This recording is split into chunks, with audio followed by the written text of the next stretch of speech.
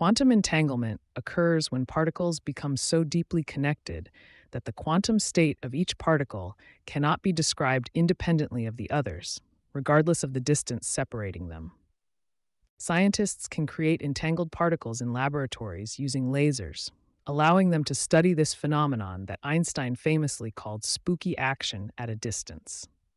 Quantum computers leverage entanglement to perform calculations exponentially faster than classical computers, potentially revolutionizing fields from medicine to cryptography.